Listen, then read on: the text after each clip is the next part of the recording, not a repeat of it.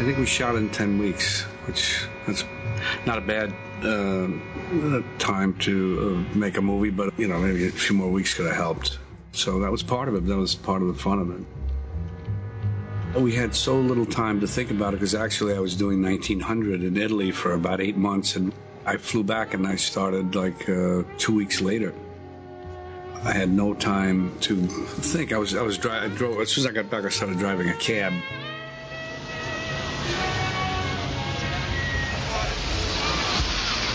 Well, Marty, it was great because we would work on certain scenes, certain things, and improvise. You must think I'm pretty sick or something. You know, you must think I'm pretty sick. Right? You must think I'm pretty sick? Hmm? The mirror scene, of course, is one that I had fun doing. You talking to me? Well, I'm the only one here. We had what it was, and then we improvised, whatever, and what Marty put there was what it was. I'm getting to that point where I'm forgetting what I did, but... Catch you later, copper. What'd you say? We did a lot of improvisations, actually, before we shot the movie with videotape and applying that to the script. I'm hip. Buddy, you don't look hip. Go ahead, have yourself a good time. Go ahead. New York felt a little grittier where we shot certain parts in Manhattan. This city here is like an open sewer, you know? It's full of filth and scum. And I read an article somewhere that some filmmakers were complaining about that. Now it's a little more cleaned up, but, you know. But for me, I don't... it's still pretty much the same. I read the script a year earlier or two, I can't remember, and we just all responded to it. And there was just something about it that we all liked and wanted to do. I think that it was just the time that we were in our lives, age, energy, excitement, and whatever it meant to people at that time, which for some reason I would think it hit some kind of nerve, and that was my impression. When you're doing things, sometimes you don't know if it's going to do anything or affect anybody in any way or what. You're just doing it.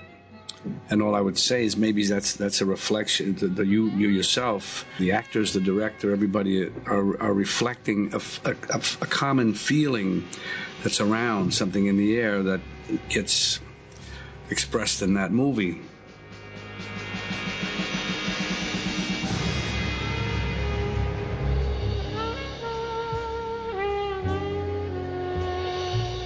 It was, it's a long time ago.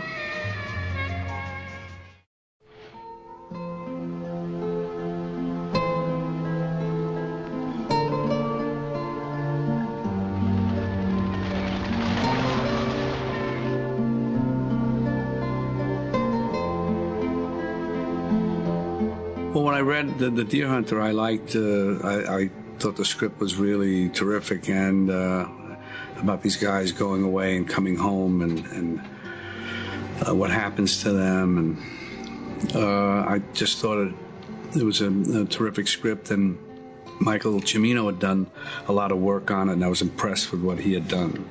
That was another one that I really enjoyed working on.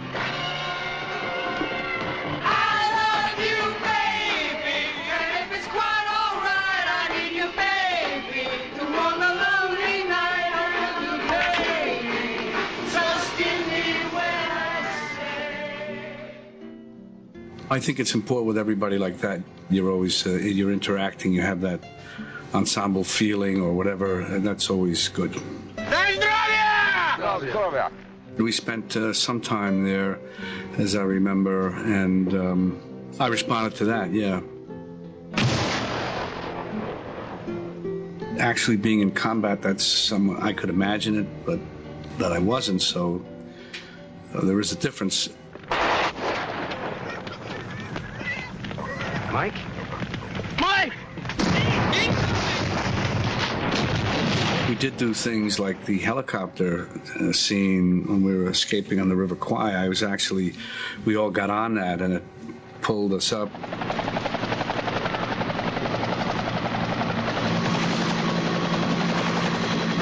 We did one take, finally, where it lifted the whole bridge and spun it around, and we fell into the water, and that's when we cut. I think we had 6 cameras.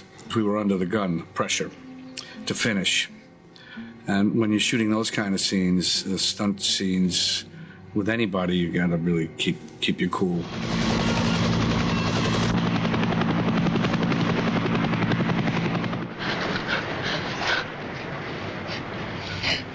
It was a little scary.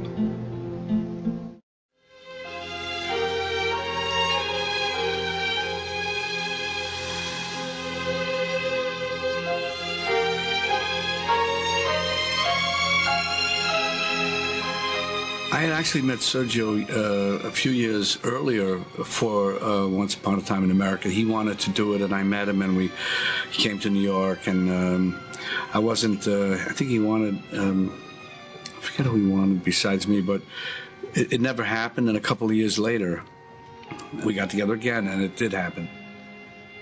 And it was his, like, dream project, and working on it for years.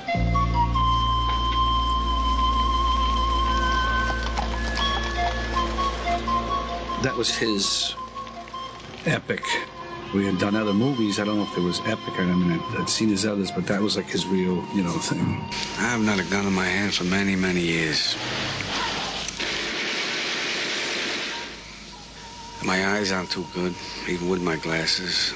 My hands shake. And I wouldn't want to miss Mr. Bailey.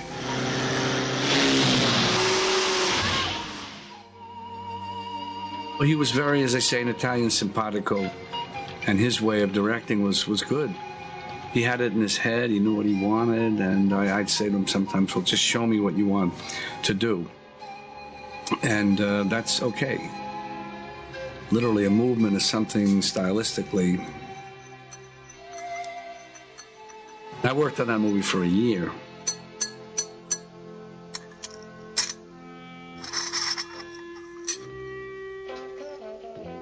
I remember that I asked the money people who controlled it at that time if we could we'll have 2 previews, one with the way they'd like to see it and one with Sergio's version. And we did it, as I remember, I thought in 2 theaters, then simultaneously or the next night. Sergio's version was the one that we all felt was better, but it was not a good situation. It's a classic thing between the distributors, the producers want, and what the filmmaker wants. And you have to listen to everybody and try and get the fine line of balance. Carry that stink of the streets with you the rest of your life. I like the stink of the streets. It makes me feel good. I like to smell it. It opens up my lungs. Sergio was really terrific and had a good sense of humor.